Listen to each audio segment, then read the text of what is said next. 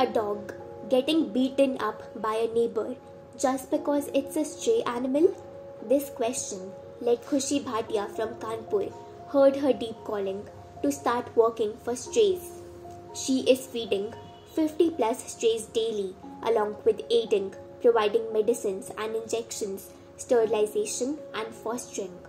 But she's continuously facing issues because of lack of funds, no maintenance, no planning, and absence of networking. She wants to make people aware about animal rights and build a community where people value animals. Let's together stand and support this selfless soul to help many other stray animals. Even a single penny can help. Click on donate now. If not you, then who? Impaacfoundation has already taken a step further. Have you?